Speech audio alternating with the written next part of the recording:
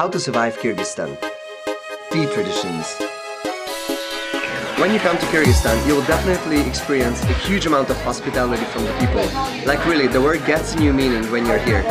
Sometimes people randomly invite you to their own homes to drink some tea with bread and watermelon. Of course, you're very interesting to them as a foreigner, so they're going to do it. But don't feel too special though, because they do the same to their own people as well. Be prepared for this tradition of drinking tea at every meal. Here are 3 important rules. Rule 1.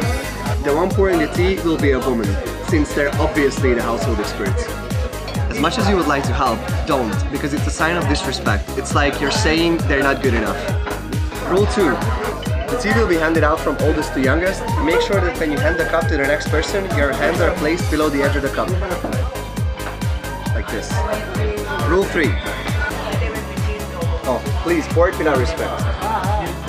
Get your cup only half full, because a full cup would suggest that you don't want any more tea afterwards.